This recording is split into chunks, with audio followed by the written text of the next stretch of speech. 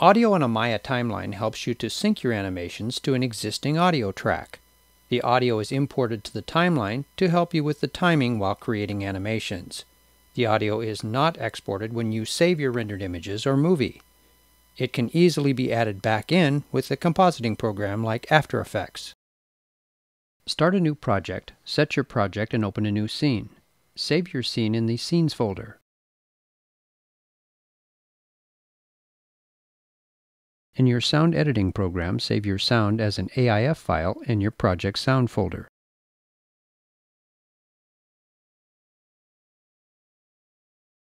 Returning to Maya, choose File, Import.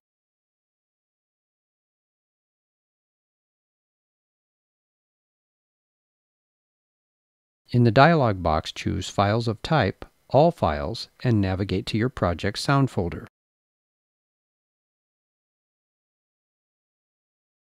Open your AIF file by selecting it and clicking Import.